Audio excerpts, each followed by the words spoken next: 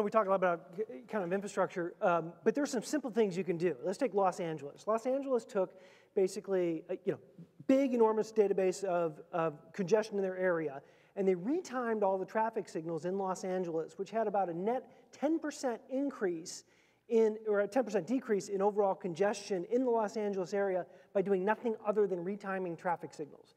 You have cities now, Amsterdam, London, now doing dynamic traffic signal timing. So looking at real-time movement on the roadways and adjusting not only the traffic signals, but lane directions and other levers to optimize throughput in the overall system. So, you can talk about infrastructure, but there's a bunch of other things you can do to optimize the system. And of course, the market is helping it along, right? Most, you have about 30% of cars in the United States now shipping with connected systems that tell you where traffic is and optimize your route based on the traffic that's ahead, right? So between autonomous vehicles, connected vehicles, electric vehicles, and shared vehicles, what we call the ACEs, the market is saying we need different solutions.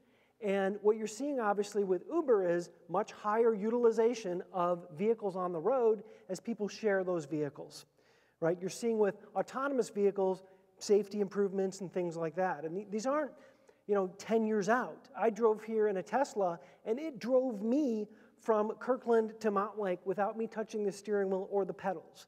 And this is a production vehicle. This isn't experimental anymore. So, obviously not all these things improve traffic. I mean, obviously electric vehicles help with pollution and carbon emissions, and the autonomous vehicles can help with safety. So, long story short, there are new technologies in the market, and they can have a material impact on our overall roadways.